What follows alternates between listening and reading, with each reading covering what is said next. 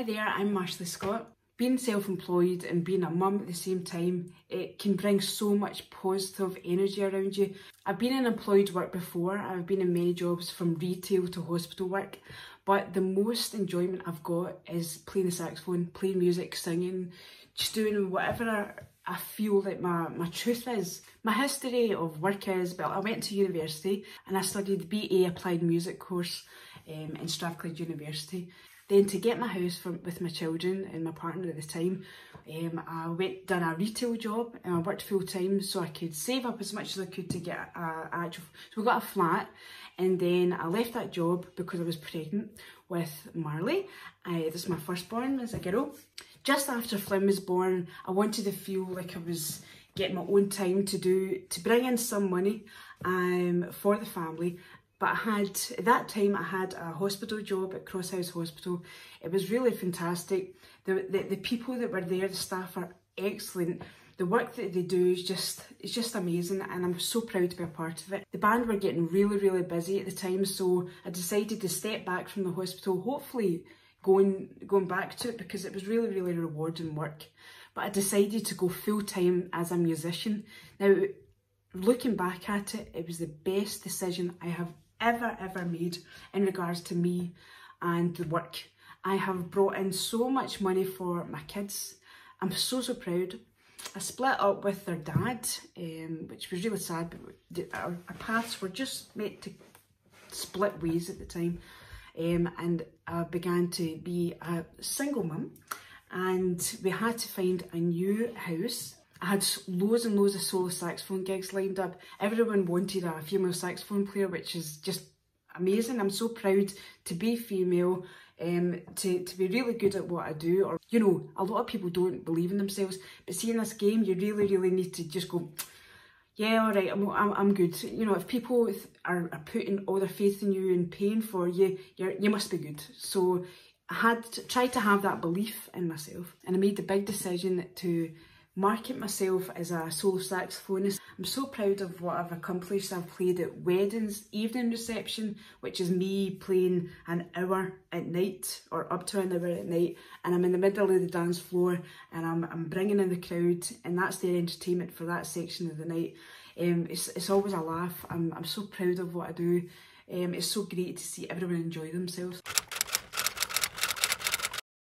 When I play drinks receptions during the day, I have to get babysitters for after school or for the full day. If it's usually I leave about about 10 o'clock in the morning, and then I'm not home till about 5:30, 6:30 at night. So I need to get babysitters. Now that's one of the hardest things that I have to do and keep up, because I'm a single mum. I'm fully funding babysitters. I usually use a trusted babysitter or my brother. Since taking that step, that huge big step, and deciding to come away from the security of being employed as a payee, if that's how you say it, I don't know. Now this video has been shot at the coronavirus pandemic for the full world. This has had a really big effect on so many musicians, so many self-employed people, so many employed people, but employed people in the UK at least are getting 80% of the wage, which is excellent from the government. But I'm really happy that the government are doing that for us. But it is an uncertain time for musicians, for the likes of me and the whole team in Hire Band. We're really worried because all of our gigs, all the weddings, all big social gatherings have been, you know, we can't go there. We've lost so many weddings. We've lost April, May, June, July. Now that's just up to July. I'm not quite sure if August will actually come about, but the amount of couples that have contacted me and contacted the band, and they're so worried that their day have to be postponed. It's a really hard thing when the venue or the government tells them you can't have your wedding. So we as suppliers, as musicians, are doing all we can to reschedule their dates, which is really hard, because if you're in a really busy wedding band, or you're a busy musician, a solo musician, I mean, the dates, I mean, my 2021 dates are so fastly filling up, and they had been already before the coronavirus, but now there's not leaving much room for new clients. But you know, the existing clients are the most important at this time, just because you know, they booked you, they've put your faith, they've gave you a booking fee months ago to a year ago to 2 years ago, so they come first when you are looking at your diary. Financially, I have lost, so far I've lost 2 gigs, solo gigs, because I've not been able to rearrange for other dates. And I'm really, really sad, because I was really looking forward to playing at their weddings, but it's so understandable. They're bigger suppliers, like their photographers, their videographers, and their venues. You know, they need to match up, and if I can't match up as an entertainer to entertain their guests, they just have to find a replacement, which is a shame, but I really wish them all the best. In my wedding band, the Stereo Beats, we're so lucky to have David Blair. He is the keyboard player in our band, and he's the manager of the whole band. Without him, you know, we would have lost all our existing clients for the coronavirus. He's working tirelessly to make sure that people can still have us in 2021 or the end of the year. Now, we have lost, a few weddings, which I'm really, really sorry about. They always follow us on Instagram, they follow us on Facebook, and for us to lose them, it's a really, really sad time. We really hope you find the perfect band for your wedding, and it's going to be amazing anyway, so good luck. After my work, I am so happy with my children. I can't wait to see them, and because I do what I love and I make money in doing what I love, I'm just, the energy around me is so much happier than I was when I was working, say, in retail. I'm coming home, I'm feeling liberated because I've done really good things for people. I've entertained the nation or the crowd at that time. I've done good, I've done my part, and I'm coming home to my babies, who I love so much. The key to happiness in work, I think, is doing what you love. Just think, what do I love? What's my passion? Is it being an artist, being an illustrator? Is it being an actor, an actress, being in a wedding band? Anything that you really feel in your heart you're really good at and that you really have so much passion for, that's the key. I am lucky. I feel that I'm lucky that in Scotland at least, there's a huge market for being a musician in the wedding scene. I'm really lucky. Currently I'm the only female saxophone player in Scotland that's making money doing the scene. I really wish people and other saxophone players can come on the scene too. It's a great thing to see. I know amazing saxophone players who are men that are currently on the scene. One of them being Konrad Wisniewski. I hope I've said that right. He was my teacher at uni, and he's got such an amazing sound, and I think he's one of the best saxophone players in Scotland. He's doing weddings, and he's been doing weddings for quite a long time. I think the cons of being self-employed and being a mum is sometimes, if you're really nervous about a wedding you're doing, or a party you're doing, or just a gig you're really worried about. See, in nighttime gigs, I do get worried, I'm being truthful, because there's so much pressure on you as a solo musician to perform, to make sure that everyone is really enjoying it. Now, I dance like a maddie on the dance floor. I do every time, but sometimes I think, is this too much? You know, is people looking at me going, yeah, I hope she can calm down now. So sometimes I do worry, and I get in my head, and I'm not saying I've got an anxiety, but you know, things are getting to me, and as a wee fear in my mind, and it's grew larger and larger. But you should never let fear stop you. So you need to fight against that fear.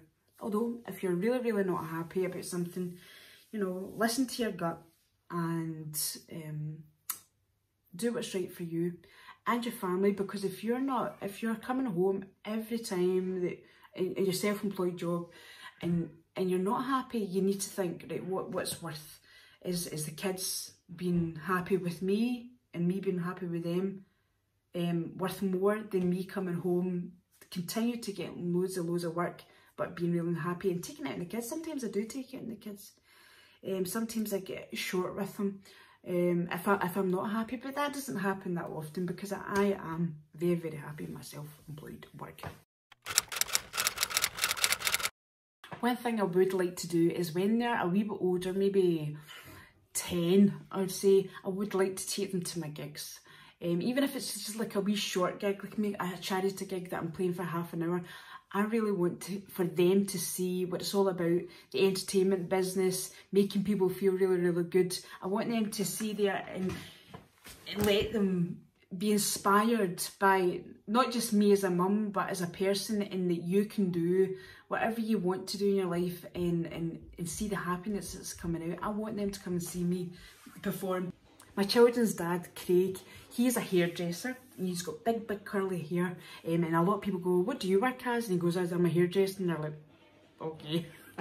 But anyway, so the kids go and see him every weekend, well, every second weekend, and they go to his work. I drop them off at his work, and they get to see their dad doing what he really, really loves to do, which is cutting people hair, making people feel really good, and styling them, making them feel really pretty or cool or handsome.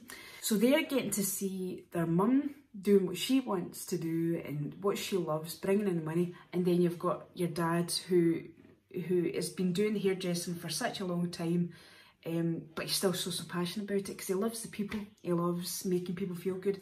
I like making people feel good with my music, and he likes making people feel good.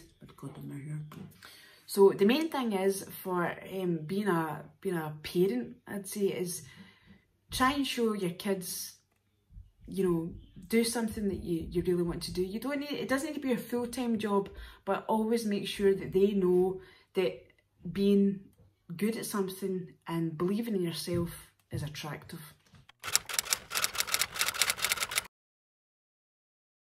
Now at school they've got this thing in the UK called World of Work Week, and recently I went into the primary school in where my kids are from, and I offered to go in with my saxophone, with my 2 speakers, and play some music for them and show the kids. I think it was primary 1s, primary 2s and primary 6s. Primary 6s because that's when you first try and learn an instrument for band, for, you know, like high school, furthering on in your education. So they really responded really well. They loved, do you know what song they loved? They loved Proud Mary. They all went mad for Proud Mary. And then I played Pump It Up by Endor, which is really actually weird to play the saxophone to because it doesn't really go where, but it's a cool song.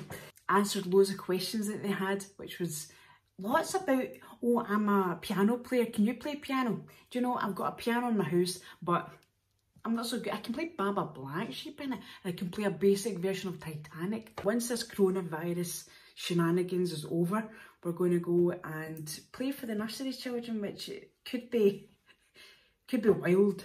We're going to bring some drum stuff, some maracas, some tambourines, and we'll bring the saxophone and the bass, and we'll play some music for them, and hopefully they enjoy it as much as the primary 1, primary 2 and primary 6s did.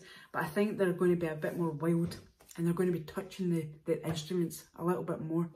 If you have any questions at all about being a parent, a mum or a dad, being a single parent, or being a musician and being self-employed, please give me a message or comment down below. I'm really happy to talk to you and get the conversation going, and maybe I'll make another wee video of all the questions that you've asked me. But thank you so much, and I hope you enjoyed hearing my side of being a mum, being a single mum and being a self-employed musician.